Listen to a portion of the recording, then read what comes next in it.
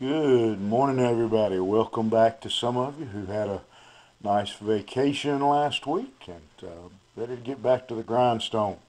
And glad to have you with us this morning. If you want to follow along, we will be starting in the 21st verse of the 5th chapter of Acts. When they heard this, they entered the temple at daybreak and began to teach.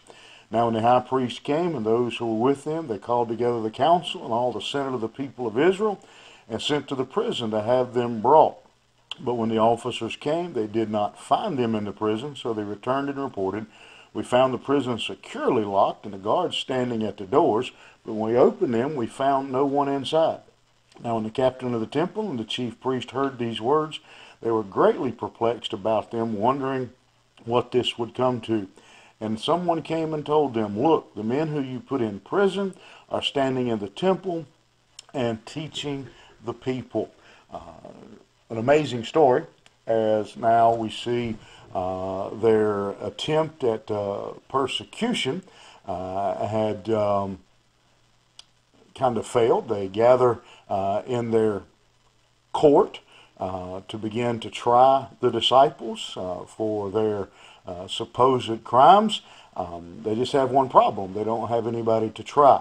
As they look around, the disciples are gone, and they are confused at the events, and so they are wondering how did the disciples get delivered out of our hand? How did they get away? How did they get gone? So they do a little search and they can't find them. All they can find is that the prison doors are still locked. The guards are still in their position. It doesn't seem like we don't see any tunnels dug. The guards have done their job. The gates have done their job.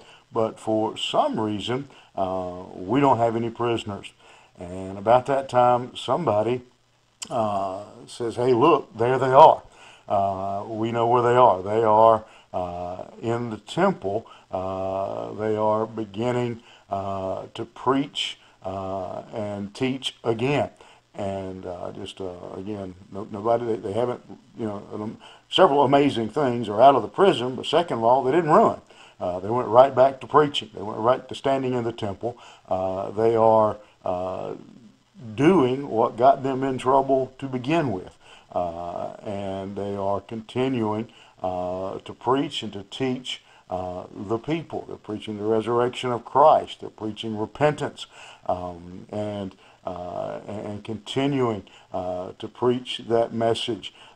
Great lessons in this passage. The faithfulness of God to His people could be talked about. How God didn't abandon His servants when they were being persecuted, when they were arrested and imprisoned. But I think more important, the lesson is that they didn't abandon God when they had the opportunity to flee, when they had the opportunity to run, to get out of town. They went right back to preaching the good news of Jesus Christ. Great lesson for us today. That I think as we continue in our world, continue in our culture, as time goes on, if Jesus tarries, we're going to need to learn the lesson of this passage.